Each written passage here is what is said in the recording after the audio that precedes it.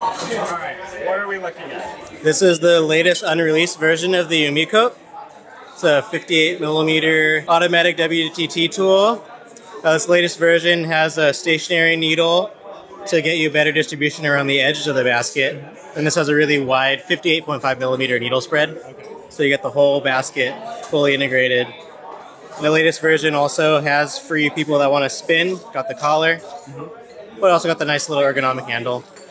This is all 3D printed. Fully 3D printed, except for the screws and needles.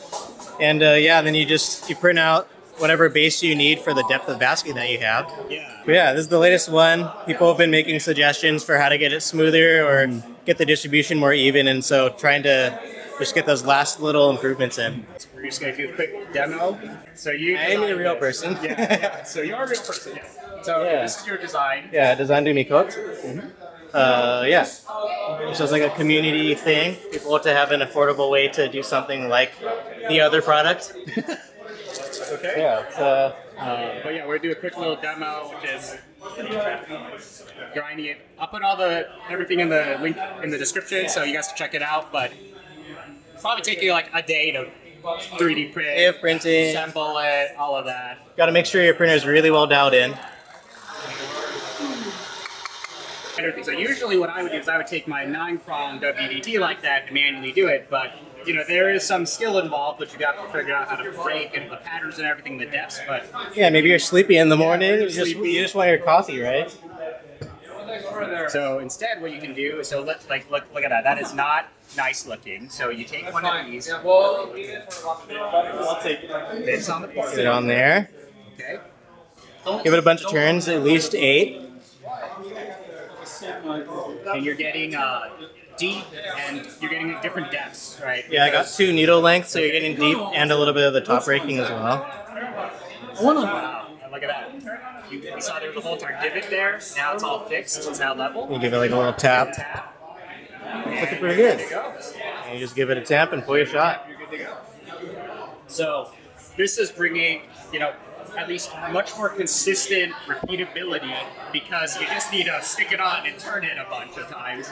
Yeah. Versus when you're doing a WDT, your hand, you literally are not going to be as consistent as this is. So this is giving you just that consistency that we don't have. Might be hard to learn. You can totally get really consistent traditional stuff, but yeah, you have to be really focused and know what you're doing. Yeah.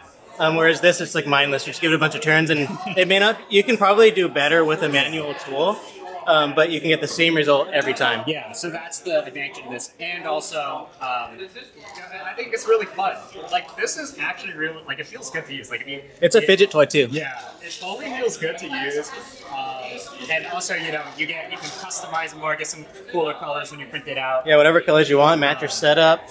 But how much time did it take you to make this, or iterate? Right? I mean, I'm calling this V2, but this is realistically probably 10 iterations, something like that. Yeah, easily a couple months of development time getting it to where it is now. Yeah, but you're mostly doing this for the community, and it's just cool to I've been now seeing this more out there, but it's awesome to have the guy who designed it. Yeah, and show it's really fun to meet everybody here and talk about it. Yeah. Print it out, show me all the makes on printables. It's been super fun interaction with people. I want to thank Vincent for showing this off and coming out and hang out there.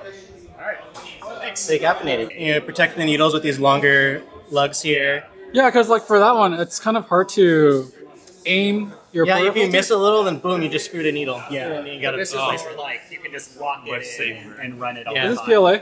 It's all PLA, yeah. This one. And once you get some better material for this, it'll feel so good though. Oh, definitely. Because even with PLA, it feels pretty good as it is. Yeah, but you know, put something a little bit more self-lubricating. Yeah. Pretty fantastic. That'd be awesome.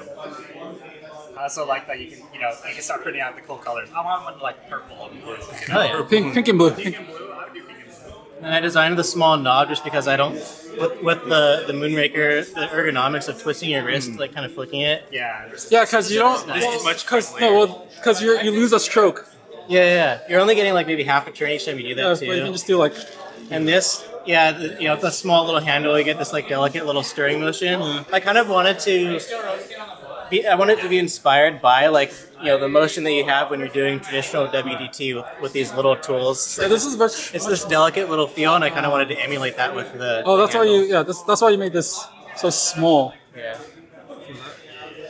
So you ordered? Can I order it already? The files are available for free. What? The files are available for free. Cool. Maybe be able to order sometime soon, but still working. So where can I find the files?